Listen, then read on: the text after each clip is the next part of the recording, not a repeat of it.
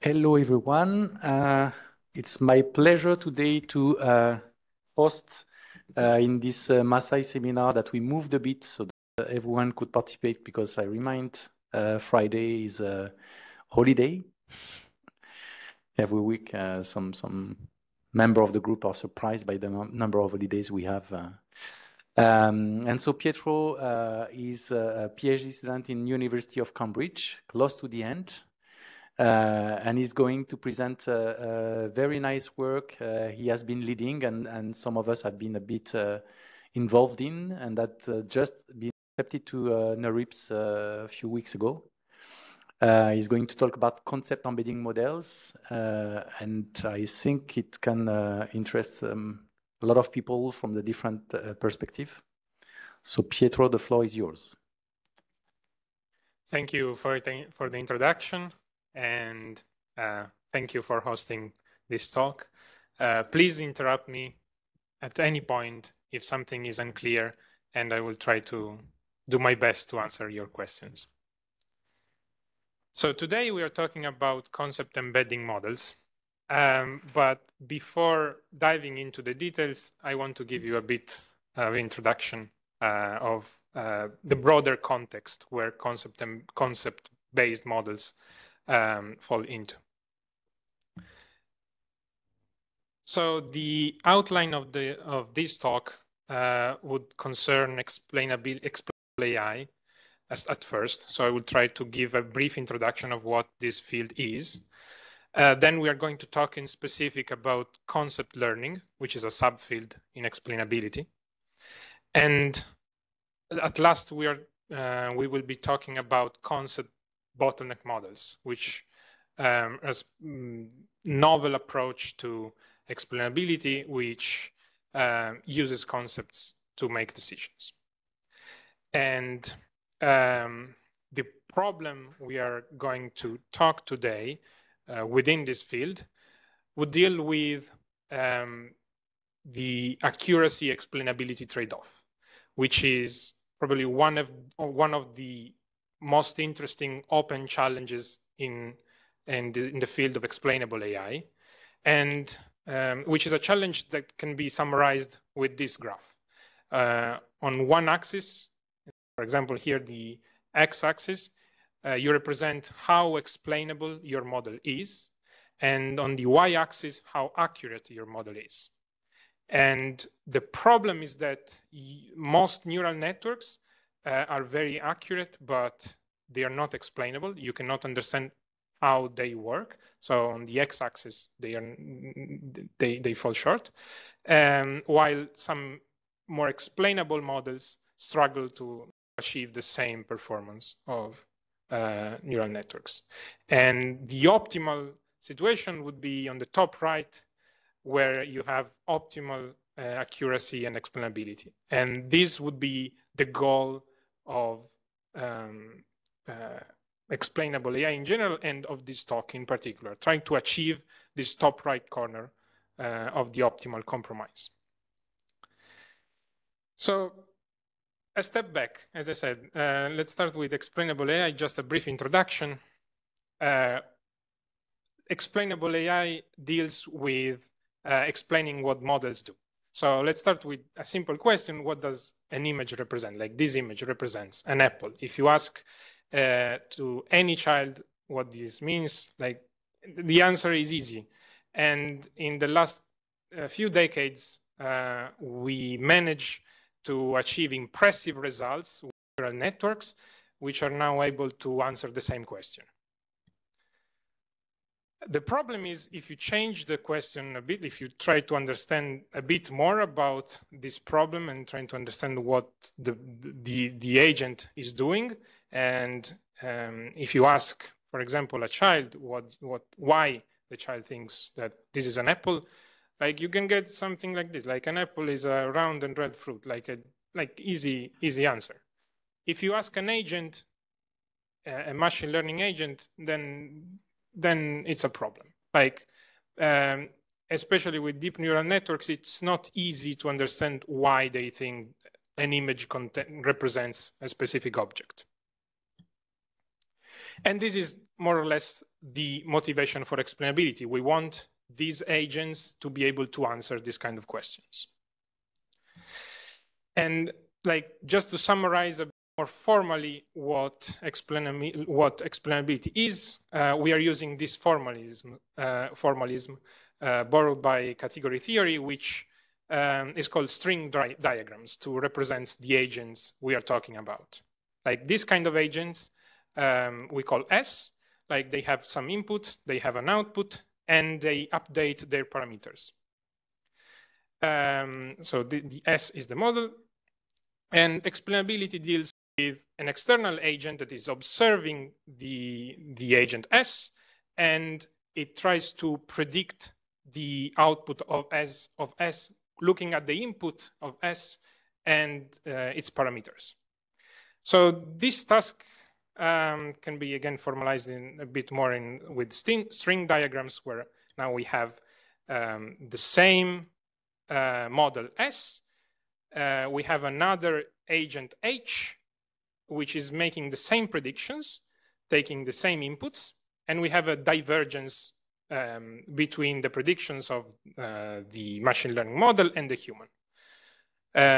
If this divergence is much higher than zero, it means that the human didn't understand very well what the machine learning model did. So in this case, we refer to the machine learning agent S as a black box, like a thing that a human cannot understand. And this is often the case where the size, the number of parameters we are using to model S is high.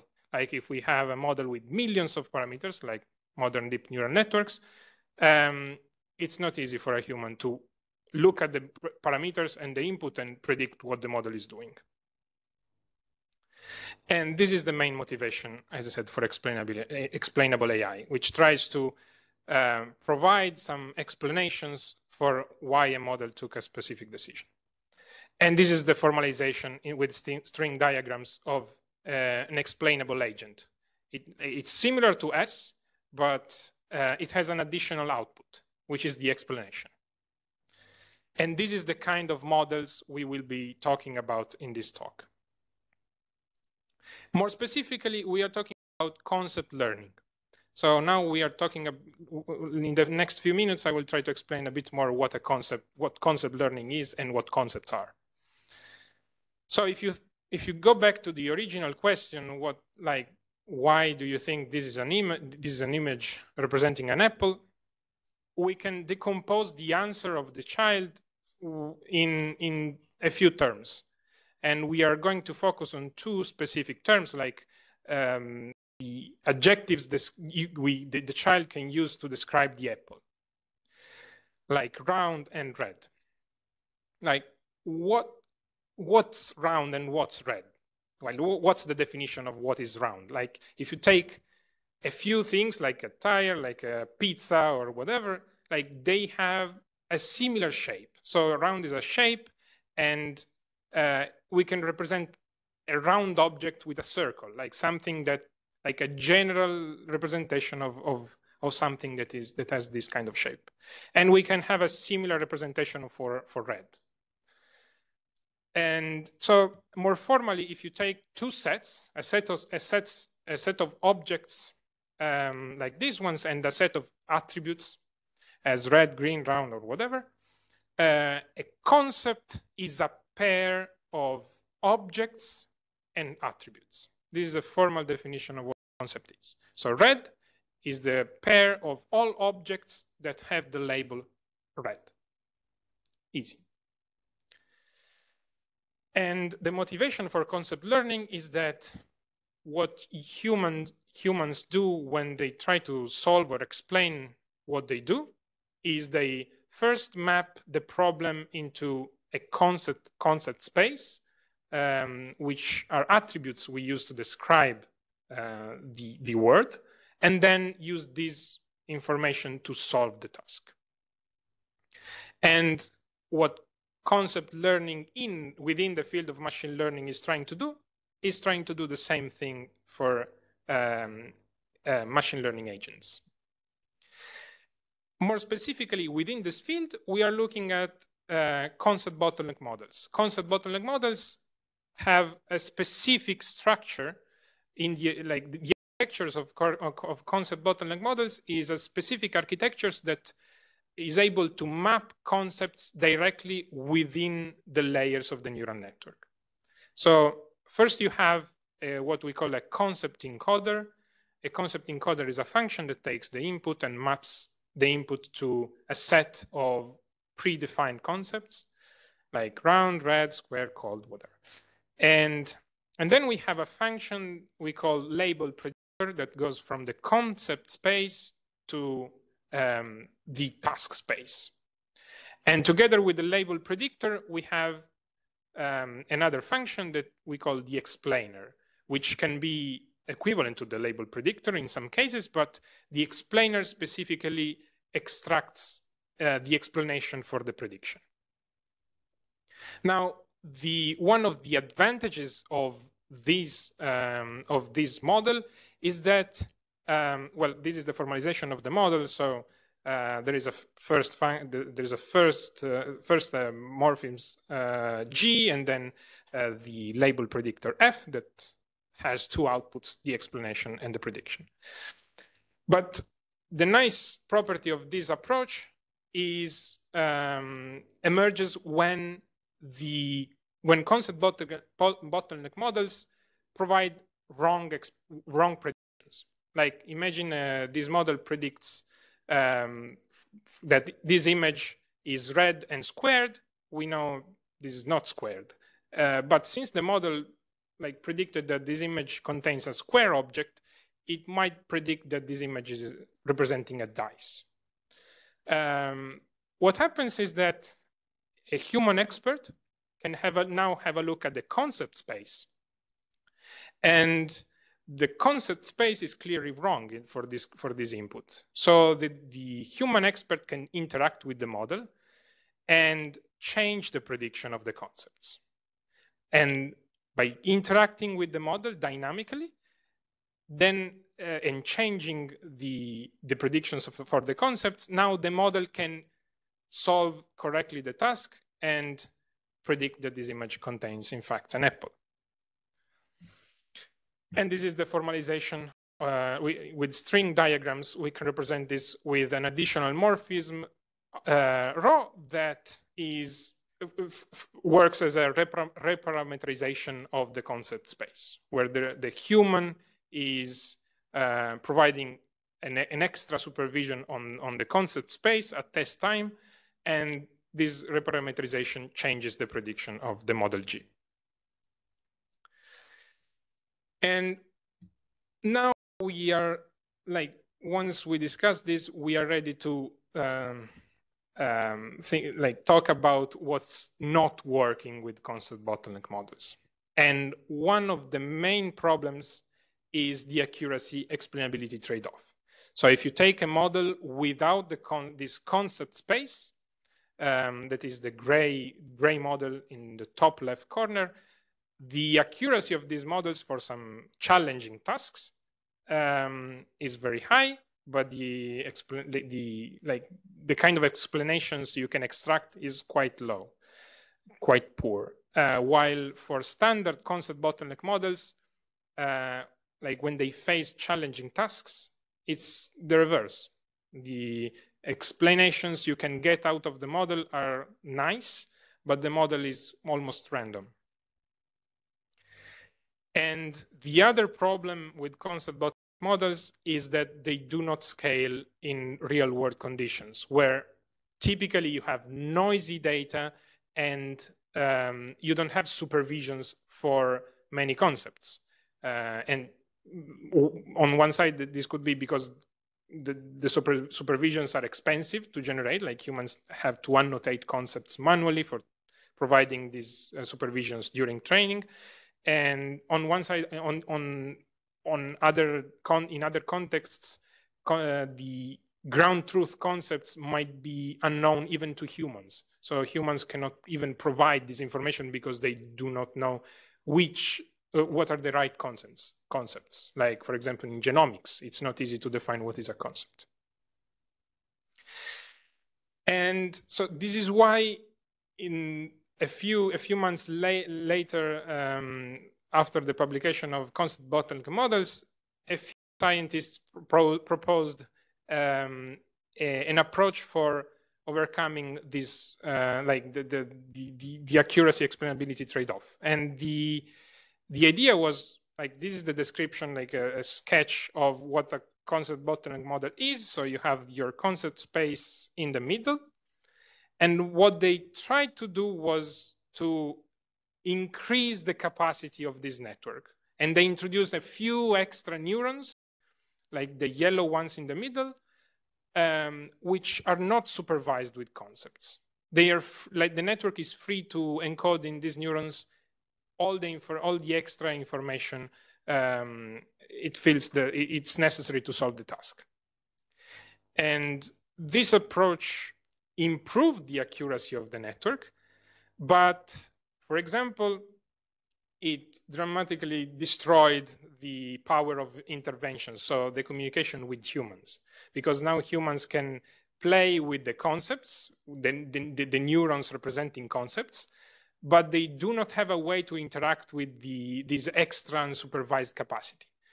And when they play with the neurons, the concept neurons, they do not have, like, the interaction it doesn't have any effect in changing the prediction of the model, meaning that the model is learning the concepts, but is not using the concepts, in fact, to make predictions. It's just using the extra unsupervised capacity.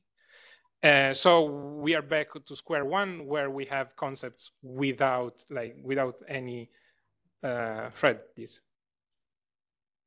Yes, just a comment. If you come back on the previous slide, when you say unsupervised, it's not directly unsupervised because you get the supervision of the classification. So it's the intervention is not as you do on the concept, but still the network is getting some supervisions for the task. Yeah. It's not like you're correct. This is what I meant with unsupervised. I meant that the neurons at this layer are not specifically supervised with concepts. So they do encode some information, but the information they encode is pure information coming from the supervisions from the tasks. While the other neurons potentially encode both information about the concepts and information about the task. And this is why we proposed concept embedding models to solve the accuracy explainability trade-off in concept-based models, and to maintain the ability of these models to interact with humans efficiently. And this is more or less the architecture. Now we are going to break this in steps. But you can see from this architecture already that the concept bottleneck, in the concept bottleneck, you don't have unsupervised neurons. All neurons in this bottleneck are fully supervised. Like, there are no extra neurons not representing any concept. But a concept now is represented by a set of neurons instead of just one. And the way, like step by step, the way this architecture works, it first maps the input into a set, like an embedding H, and then it uses two functions to encode the concept. The first function is encoding a representation of the concept when the concept is active, while the second function provides a representation where the concept is inactive. Then we have a scoring function that takes the full representation of the concept, both the neurons representing when the concept is active and the neurons when the concept is inactive, and predicts the activity of the concept. As for like up to here, we don't know whether the concept is active or not. We just split the representation in two sets of neurons. Now here, we can compute a loss on concepts. The scoring function maps the embedding of the concept into a scalar between 0 and 1, and now we can compute like which represents the probability of the concept being active or not, and we can use this for comparing the predictions of the model with the supervisions of the concept, and we can backpropagate this information. Now, the step after this is to take the neurons we split the split of neurons, and the first split would be multiplied by the probability of the concept being active, and the second set of neurons by the probability of the concept being inactive. So now we have representation of the concept, of the activity of the concept, and we encoded this information into multiple numbers. Like if you imagine, like when this architecture is trained at convergence, you will have that the probability is very close to 1 or 0.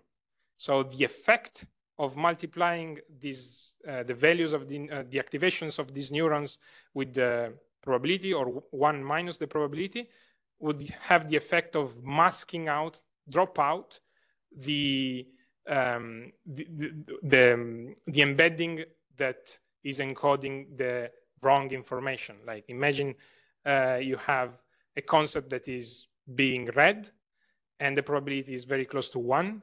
So when you multiply C plus for 1, it's just C plus, while you multiply C plus for 1 minus 1, then it's 0. So when you add up, again, these two embeddings, you get a single representation for this concept that is encoding the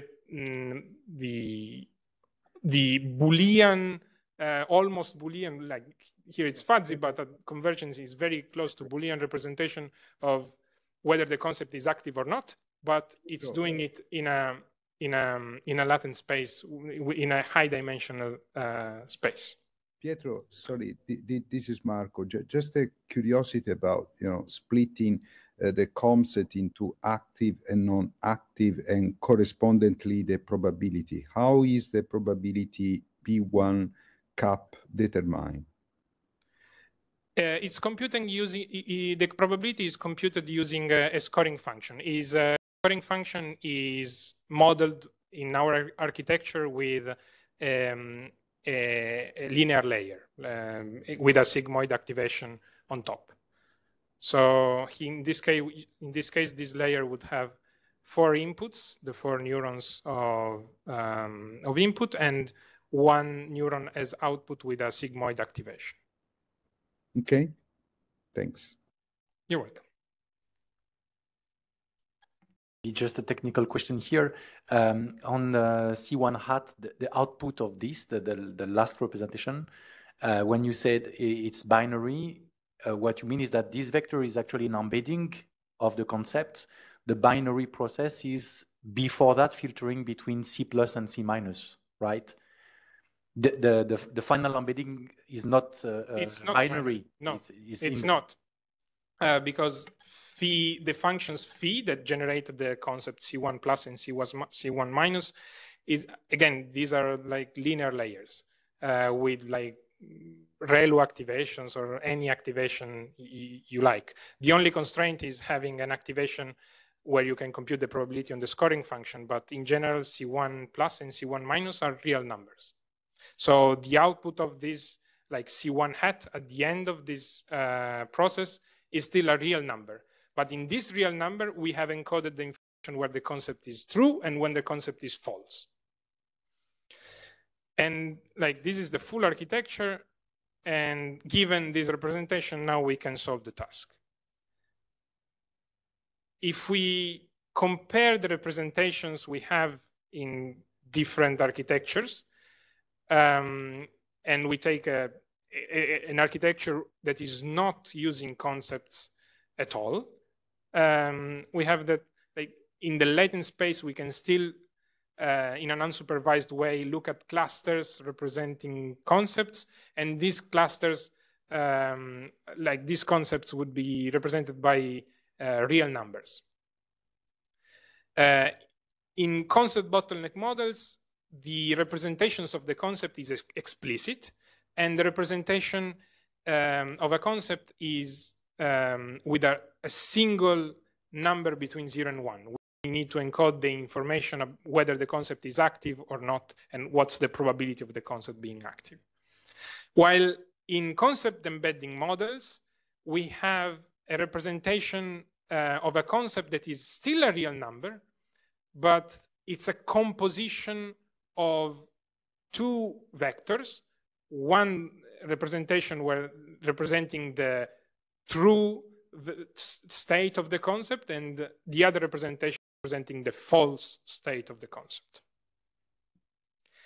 And when we look at the embeddings for our test set, and we had a look at the concept bottleneck models with extra neurons, extra unsupervised neurons, we saw that the activation, like the samples having a concept active or not, are scattered.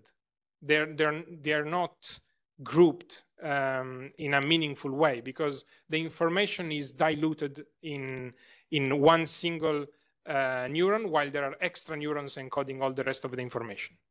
While Pietro, I'm just curious about the kind of representation that you get when the concept is not active, right? Because regardless of the concept, one may be induced to believe that when a concept is not active, a sort of nil-like solution may appear. I mean, something which is not really distinctive of the specific concept, or this is not the case. And when you talk about the representation of a concept which is not active, different concepts develop a different representation.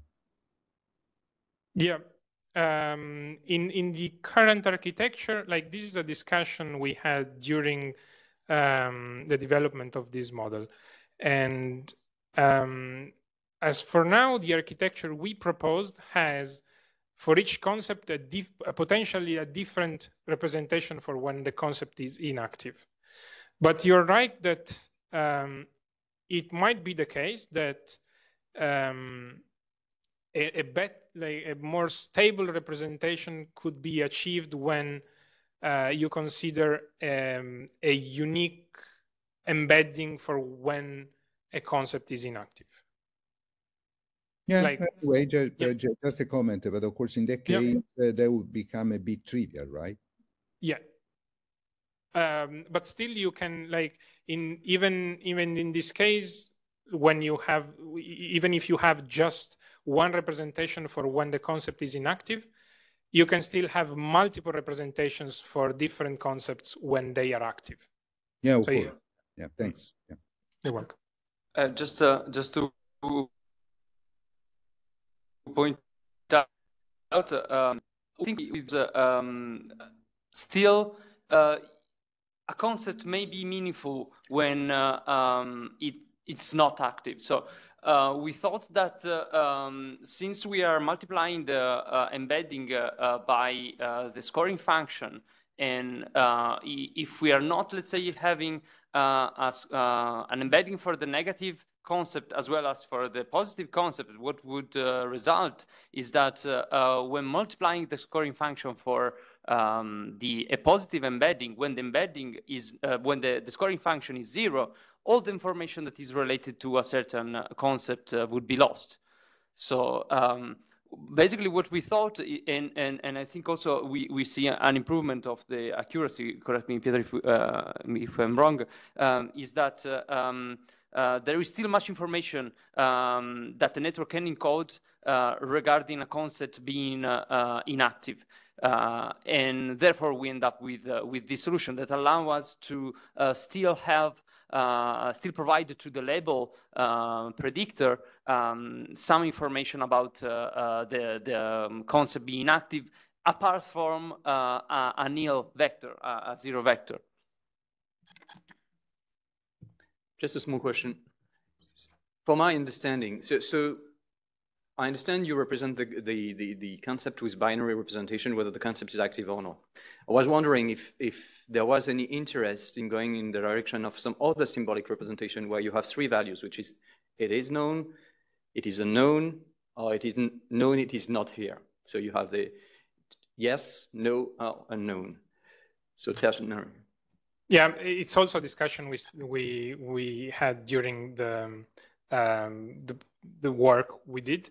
Thank you for the comment. And it's definitely interesting. We didn't go for that for this specific work because the community was already struggling with two representations of the state of a concept, but it's definitely something that would deserve more exploration in the future, definitely. Especially in contexts where the information about the concept space, the concept activity is unknown, as you said, yeah. And finally, the results. The results we obtained showed that the model, like at least for some datasets, probably one of the, at least for the most challenging dataset we designed, the model we developed was very close to the optimal compromise. So in the top right corner, where the explanations are good and the accuracy of the model is almost as good as the one of an end-to-end model without using, that is not encoding any concept in an explicit way. And this is the main result, probably, of our work. But there are additional benefits of using an explicit concept embedding. One is that it's applicable, it's more easy to apply this kind of models in the real world, in the sense that even when the number of concepts for which we have supervisions is very low, or when the concept labels are really noisy, concept embedding models are able to, they drop a bit in performance, but not as much as concept bottleneck models. They are really robust to these noisy settings. And the third result was that concept embedding models have the same property of concept bottleneck models in interacting with humans.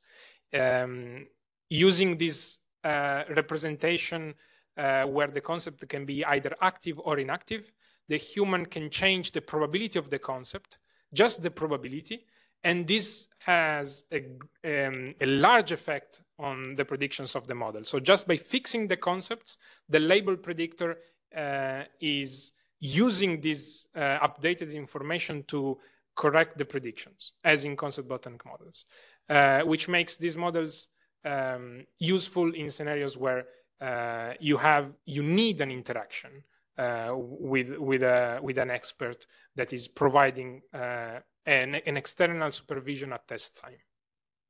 So that's the end of the talk. Let's first thank the speaker. And now we can have a session of questions in the room, remotely.